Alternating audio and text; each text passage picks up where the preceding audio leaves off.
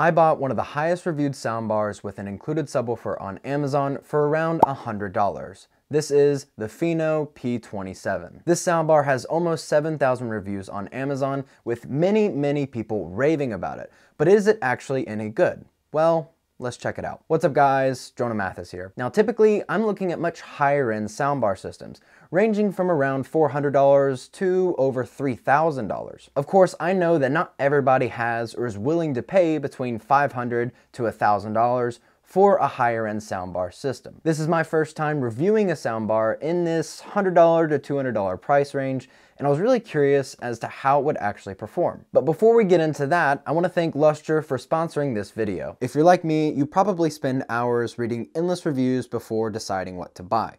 Well, Lustre is a free browser extension that does all of the extensive product research for you, so you can find the best product for your money effortlessly. Lustre instantly tells me what the best product is for every price range, and I know I can trust the recommendations because it shows summaries of the reviews from the sources that I already trust, like Wirecutter, Reddit, YouTube, and niche blogs. It also lets me compare prices and shows me if a product is on sale. I actually really enjoy using Lustre, and I think you will too. You can learn more about Lustre by clicking the link in the description. It's free, and it's also a great way to directly support my channel. Thank you.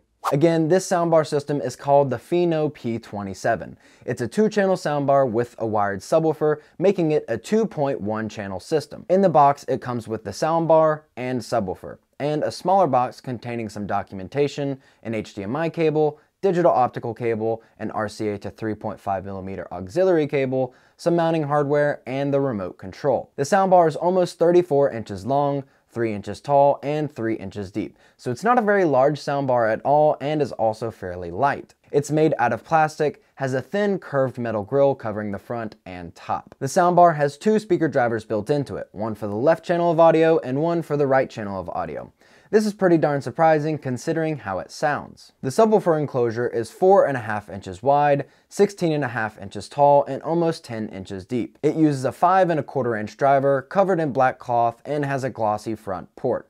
The subwoofer was also fairly impressive to my surprise. The soundbar has 2 mounting brackets on the back, so you can easily mount it to the wall or to the bottom of your TV with an additional mounting bracket. The back of the soundbar is where you'll find the power cable and all of its available connections. Unfortunately, the power cable is attached to the soundbar with no way to remove it, which is kind of annoying. As far as the connections go, there's an HDMI ARC port, digital optical in, auxiliary in, and a subwoofer out port. The subwoofer out port provides both power and audio signal to the included subwoofer. And on the side, there's a power, volume up, and volume down button, as well as a USB port for playing local audio files.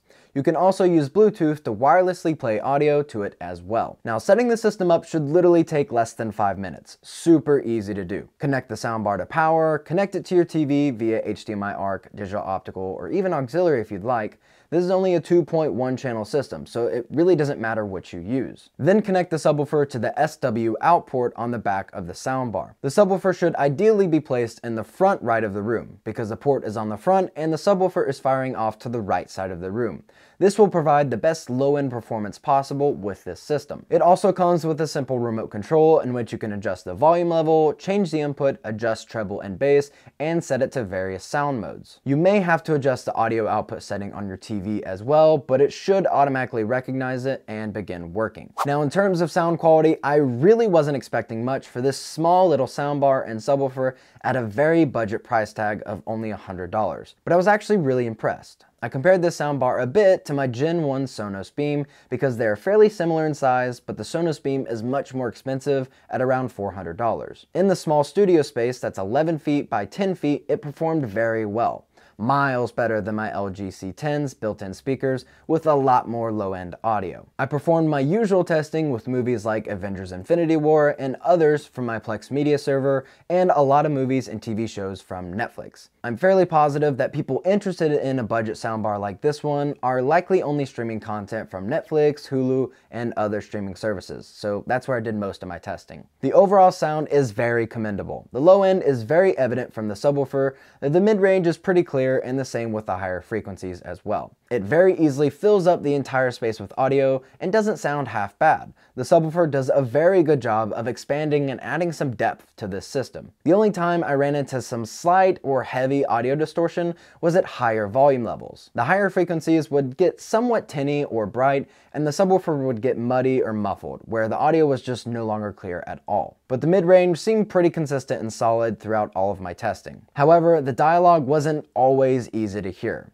This is definitely due to the lack of a center channel. The main differences I noticed between the Fino P27 and the Sonos Beam were the clearness of the dialogue and the low end. When switching to the Sonos Beam, it feels like the low end essentially disappeared altogether. While it may seem obvious because the Sonos Beam wasn't using a subwoofer, it was still surprising how drastic the difference was. But the Sonos Beam's overall audio was much more clean sounding and the dialogue was much more intelligible. Again, this is not to say that the Fino P27 sounds horrible, it's just not nearly as good in every aspect as the Sonos Beam, except for the low-end frequencies. I played around with the different sound modes quite a bit and found that the music mode was the most balanced and best for watching movies and listening to music. Movie mode bumped up the low end way too much and caused a fair bit of distortion from the subwoofer. The news mode basically cut out the subwoofer altogether. And the 3D mode tried to process the audio way too much and just sounded bad. So leaving it on music mode seemed to be the best solution for me. But what really kind of blew my mind was when I tested this soundbar in my living room. I've talked about the shape and size of our living room many times in the past, and realistically, I never thought it would do a good job in that space. But to my surprise, once again, it performed very well. Even Ashley was impressed with how much it filled the space compared to many other systems that we've tested there before. It doesn't sound amazing or really even great by any means, but I think it gets the job done and fills the space enough for us to still enjoy it. While I may be very accustomed to higher end systems, there were quite a few things I really did like about this system. 1, the price. $100 for this system is a heck of a deal. Putting this in a small bedroom or anything like that is a no-brainer if you have a smaller budget. 2, sound quality for the price. This kind of goes along with the first point, but for $100, this system sounds really good.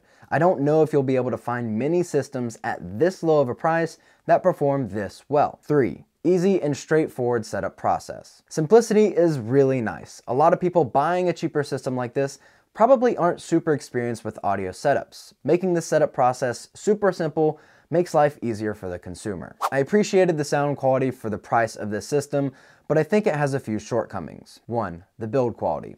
The soundbar isn't half bad. The glossy finish is kind of annoying at times because it's a fingerprint magnet, but I'd much prefer that over having cloth everywhere on the soundbar. But the subwoofer's quality is lacking. The paint has already chipped off on some of the edges, and the cloth feels like it will tear with the slightest bit of pressure to it. 2, lack of a center channel. I know it's only $100, but I think if they could have fit a center channel in here for just a little bit more money, it would make a world of difference.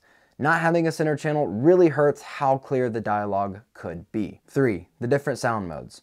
I think the different sound modes could be a bit less drastic. They're so drastic that the only one I really wanted to use was music mode.